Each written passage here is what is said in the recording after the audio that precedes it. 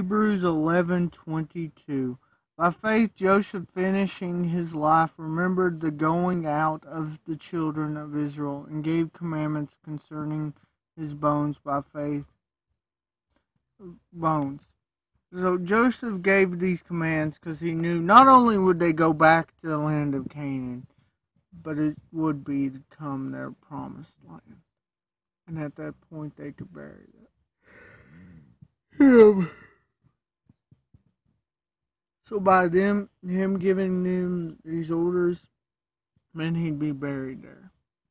Now, what's interesting is Jacob was probably buried there. Jacob, we see, was buried there. The other 12 probably was buried there. But Joseph, being royalty, was made a mummy. So he's saying, don't forget your promise. As you leave, take my body. Joseph didn't know what was going to happen about the slavery and all that. He didn't see that, but he did see, because he saw God, that they'd be in that land one day. We need to let this type of faith come into our life because we still serve the same God Joseph did. And let our faith move us in that way as it did him.